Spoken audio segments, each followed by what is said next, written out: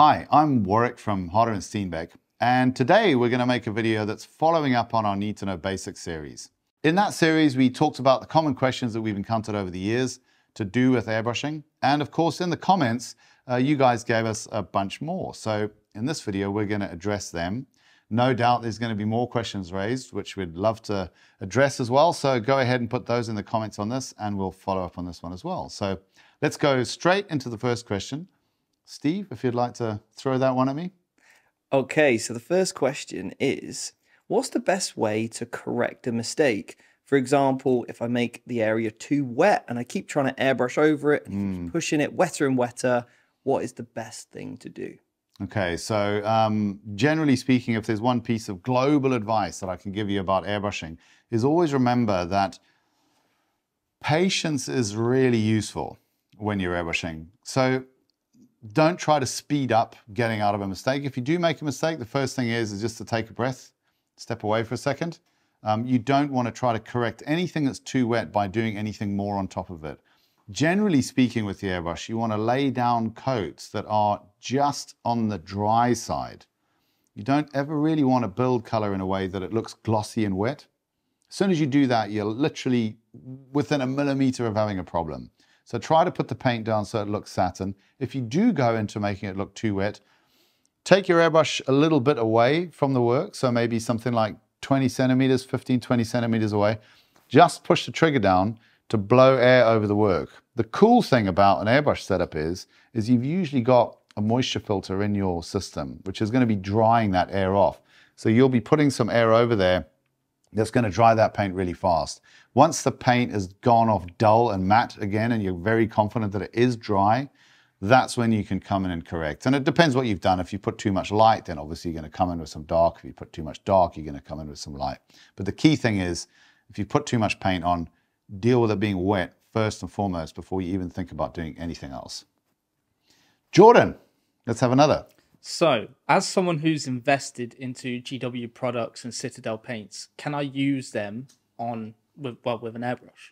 Yeah, definitely. I mean, pretty much any kind of acrylic paint is going to work really, really well. I think that when you go into paints that have been made specifically for the airbrush, without getting into too much detail, there are certain characteristics of an airbrush paint that are different from a brush paint, that do make the paint atomize a little bit better, but we are talking about increments. So don't think for a second that if you've got a whole sort of bevy of brush paints, whatever brand they are, that's an impediment to getting started in airbrushing. Definitely not. Go to that brand, buy their airbrush thinner if they have one, which they usually do. Use that to thin their brush paints. That's definitely more than good enough for you to get going and get started on your airbrushing journey. It's kind of cool to start that way if that's what you've got anyway. When you do then buy some airbrush paint, you'll then be able to gauge the differences and kind of decide for yourself whether you think you need to invest in a whole new airbrush range or whether you're good to go as you are. A lot of people are, by the way. A lot of people do great work using brush paint that's just been thinned. The rule is try to get it thin enough that if you dip an old airbrush needle into the paint and then pull it out, you want that paint to drip off the end of the needle, not by falling off it. That's a bit too thin. You want it to drip off steadily, but you don't want to see any elasticity on the drip. You don't want it to be like plop, right? Then it's too thick. You just want it to be a nice steady drip without any elasticity on the drip. Whatever the acrylic paint is, if you prepare it that way, that's going to work just fine. You can also use water as a thinner, by the way. It's just you have to be a little bit more careful when you use water as your thinner that you don't let the paint get too wet. That happens a little easier when you're using water as a thinner, but you can absolutely use water as a thinner as well. Next question from Stephen again.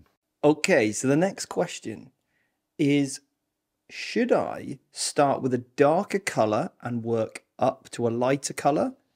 Or should I start light and then work down the spectrum of colors? So bring the shadows in. Yeah, I love this question. So for that, I'm going to refer you to another video that I've made specifically on the topic. But if I can summarize it in a really quick way, you have to understand that one of the most effective ways that the airbrush works is by using color transparently to tint from light down through to progressively darker. The only exception to that is when you're working on a piece that's got a lot of surface detail molded into it, for example, a miniature. You probably want to hit that first of all with your darkest shadow value to get it into all the recesses on that item. And what you can then do is, let's say your light source is here, you're going to come in there with your lightest value of highlight and allow that paint to settle on the piece in the same way that light would do if the light was there. What that'll do is it'll preserve all of your shadow values which have been already painted on the recesses of the molding of the model. And you then work in the same way as you would with any other kind of airbrushing. Once you've established those highlight values, you tint your colors into that. So you work in light through to dark. And then you tend to finish by just reinforcing the very, very points of those highlights. When you're working on a flat surface with no surface relief, no surface detail, such as a canvas, let's say, or a motorcycle or whatever, you would tend to you forgo that priming step because there's no recesses to pick up, and you just start with light, work down through dark, and then come back and reinforce those final highlights. Let's take another question from Jordan. So, if I'm going to be painting a minute or airbrushing a miniature or object, do I still need to prime said miniature or object?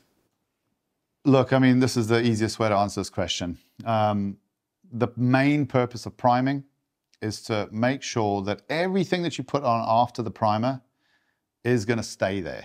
Okay, so just ask yourself this question. If you're going to spend 3 hours painting this thing, do you ever want that paint to come off?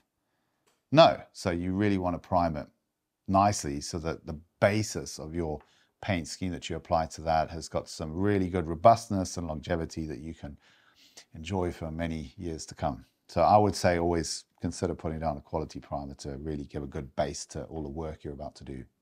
Yeah. So now we're going to go to another question asked on behalf of someone by Seb. So how do I look after a compressor?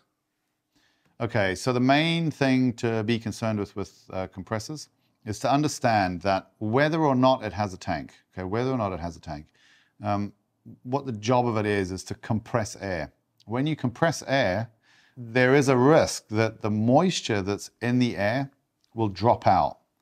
Okay, and so if it's a tank compressor, you'll typically find that you get a bit of moisture filling in the tank. I know a lot of compressors nowadays come with moisture filters on the inline, but there's always a capacity before that on your compressor. Whether that's a tank or not, there's always a capacity there. If it's got a tank, you'll always find, if it's a quality compressor, you should always find somewhere under that tank or low on that tank, there's a valve which enables you to drain that tank. That's specifically there to discharge any moisture that's built up in that tank. So the best way to use that is you charge the compressor up till the tank is full, open that valve. Don't point it at anything, that you don't want to get dirty water on, because that's what's going to come out of there. If you've got a compressor that doesn't have a tank and you want to make sure that you're not getting any moisture dropping out on your system that could compromise the longevity of your compressor, just make sure that at the end of the session you remove the hose from your compressor so that air can circulate back into the system while you're not using it. And that's a really good way of making sure that you're looking after your compressor well. There are other compressors which run with oil in the system. They're becoming less and less common because they're more expensive. They are useful for being silent. The oil-free compressors tend not to be quite as quiet. And of course, on those ones, periodically, you'll need to change the oil on them and keep it topped up. But that's relatively infrequent. Most manufacturers will tell you every year, but in reality, if you do it every 3 to 5, as long as you make sure it's kept topped up, in my experience, that'll be more than enough. We're going to go to another question from Steve. How do I control the spray pattern of my airbrush? So it depends what you mean by that. If you're referring to the shape of it, all airbrushes produce a conical spray pattern. I think what the person asking that question is referring to is the size of what's landing on the object. Now, principally, you control that with distance. So that cone of spray that comes out the front of your airbrush is like an ever-expanding cone. So if your object that you're painting intersects that cone, let's say only 2 centimeters away from the front of the airbrush, the spray pattern is probably only going to be maybe 7 or 8 millimeters wide. If you move your object that you're painting further away, then of course that cone will have expanded more, and you might be then getting something like a 2 or 2.5 centimeter wide spray pattern falling on it. Generally speaking, the further away you go, the further back you'll also pull your trigger. So the control over the size of your spray pattern tends to be more distance plus more trigger equals bigger spray pattern, less distance, less trigger equals a smaller spray pattern. Jordan, go ahead and give us another one. So how do I properly thin paint for my airbrush? So the quick and easy answer on this one is, I'm not going to get into talking about which thinners you should use and so on and so forth, other than the rule that I would really encourage you to stick to, which is that use the thinner from the paint manufacturer who makes the paint that you're trying to thin. Okay, that's where your best results are going to come from. The rule that I like to make is keep an old airbrush needle nearby. Whatever you're mixing your paint in, whether it's in the airbrush cup or in another container of some kind, dip the end of the needle into that, and you're looking to have this drip that is not elastic. So the paint falls off the needle tip, not like water would, that's too thin, but it falls off in a way that the drips from the end of the needle that you've dipped in the paint don't stretch before they break. There's other aspects of that question of things like, is it okay to mix the paint in my airbrush? Absolutely. Find the lazy way to work because it's more fun than the hard way to work. So that's the lazy way to work on that one. The only a bit of advice I'd give around that is don't ever put the paint in before the thinner. If you put the paint in before the thinner, when you add the thinner and you mix that up, it's quite hard to get to that bit of thick paint that's gone and really first into the finest passageways of the airbrush, which are closest to the nozzle. And you'll find that that won't spray through quite as nice in the first few strokes. If you put the thinner in first, then after you've mixed the paint in the airbrush cup, you just point the airbrush away from your work, give it a couple of pulls on the trigger just to get that thinner through, and then the first paint that comes through is going to be nicely thinned and perfectly mixed. If you want to be mega lazy with how you mix paint in the airbrush, which again, more lazy, more fun, you can do the bubble back technique, which is where you drop your thinner in, you drop your paint in, and then you pinch the front of the airbrush to close it off, push the trigger down, give it a little bit of a very slight pullback, and this will cause the air coming out the airways at the front of your airbrush to be forced to go back up the paintways and bubble up through your paint, and it does a fantastic job of mixing it really nice and uniformly. So that's a great technique for any lazy artists out there. We're going to go to another one from Steve. How is the best way I should hold the airbrush for the best control? Yeah, so I'm a little bit of I have some pretty strong opinions about this particular one. You might understand that because obviously one of the aspects of my job is to think quite carefully about the ergonomics of the airbrushes that we make. And so I love to try to encourage people to take advantage of that as much as possible. Now, there's two hand postures that are typical. Well, no, there's two hand postures that are typical, and then a third one that's kind of fascinating. So the fascinating one is using your thumb to paint with, okay? Very uncommon. You'd want to say that it's absolutely ridiculous that anybody would want to do it this way, except for the fact that Geiger, who is an absolutely incredible airbrush artist who did the artwork for the original Alien, that's how he painted. So now we can't say it's wrong because his artwork's amazing and that's how he paints. But stepping out from him, the two typical ways that I see people holding the airbrush is one like this, where the forefinger is really kind of contracted, the hand is really closed, and a lot of people paint really great this way. The other way that I see people holding the airbrush is with the hand much more open, with the knuckles fairly flat, not closed up here in the palm, and with a forefinger that's fairly straight. I prefer this way, and I think there's a lot of advantages to it, and let me explain why. The first point is that one of the aspects of the airbrush that's a little bit unique in terms of painting is that you don't touch the surface that you're trying to paint. And so you need a good way of aiming at it. And so I can't think of a better way of aiming than to point at what you're trying to paint. You know, there's never been a human who walked the planet who couldn't actually point at the thing that they meant to point at. Nobody misses when they point. It's very intuitive. So having your finger over the front of the airbrush, over the trigger of the airbrush, in this way, I think gives you instinctively a great way of laying paint down where you actually want it to go. The other thing about it that's really significant is it enables you to kind of rest the airbrush on your third finger here, your thumb, and the crook of your hand in a way that doesn't need you to grip it.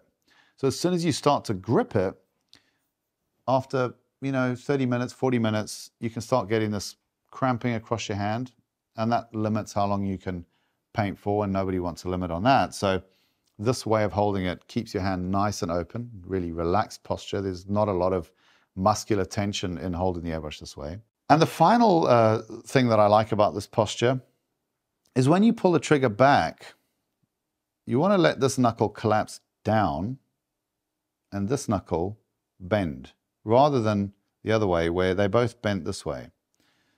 The reason why that's important is letting this knuckle collapse down when you pull in the trigger keeps your point of contact on this fatty pad here rather than on the tip. Now, if you look at your fingers, this point on your finger here has a lot less nerve endings and the skin is a lot tougher on it than this point here. There's a lot more sensitivity there. Okay, it's a lot more tactile.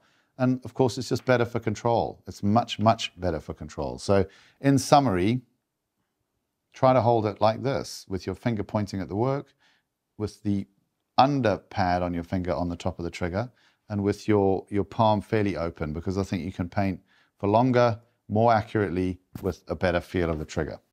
So hopefully that covered a bunch of them. But if you've got any more, please put them in the comments. It's great when you do that because then we're actually answering what we know you want to know.